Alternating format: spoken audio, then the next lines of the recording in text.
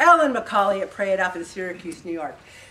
If you're new, even if you're an older member, you might say, I really don't know what to eat. I'm always kind of amazed by that. I'm a little amazed when people say, what? Are you telling me that a burrito is not as good as a salad? I'm shocked.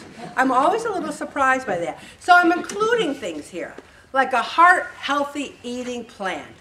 Anyone in this group should not eat one thing that they don't read the label. I read the label. I know. I had lunch with Judy one day, and she was showing me this dressing. I go, oh, I can't eat that. She goes, look at the label. There's no sodium. It's only 80 calories. I'm like, what? I couldn't believe what a nice dressing it was. You don't have a ton. It's just tasty, but you read the labels. Also, if it says high fructose corn syrup, if it's processed, we want to go towards natural. We want to go to fresh and frozen and no salt added. So I included a heart-healthy eating plan, and I also have here a sample diet.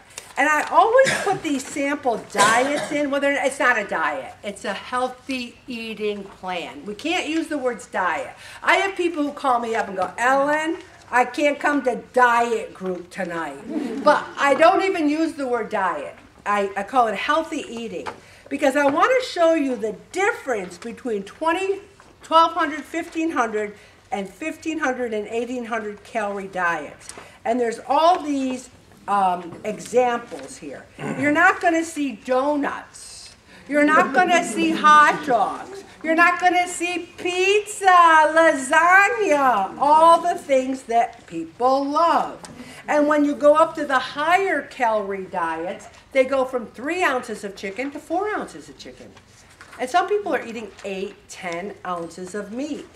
And the traditional American cuisine, I didn't do they had these in Chinese. I mean, you can look up anything online. I included only traditional American cuisine diets. If you want something different, just let me know. But I have a difference between 1,200, 1,600, there's lunch, there's dinner, and everything is measured out here. 3/4 of a medium potato. I do not see, it says 1 teaspoon of margarine. It doesn't say sour cream anywhere on that sheet, okay? And so there is where you will begin to start to lose weight. Also, choosing foods low in sodium. Any smoked, cured meats like bacon, ham, sausage, hot dogs, bologna, ham hocks. And if anyone's having liver pudding, you gotta let me know. Because I want to hear about that liver pudding. But the thing is, those foods are so high in sodium. We have to really watch that very, very, very carefully. And then check those labels. We cannot, we think we're trying hard, and then we're like watching our calories, but we're having 4,000 milligrams of sodium and hanging on to so much fluid. I also have a nice sheet in here on using herbs and spices instead of salt. We've discovered so many good ones. And Judy and Ann gave me a couple that are just fabulous of spices that have no sodium. I mean, Mrs. Dash is renowned for it, but there's so many others that are so good.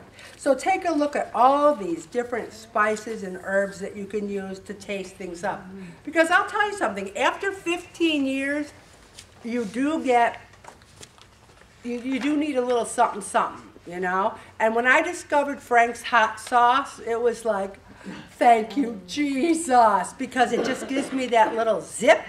And there's nothing in it. There's no calories, there's no sodium.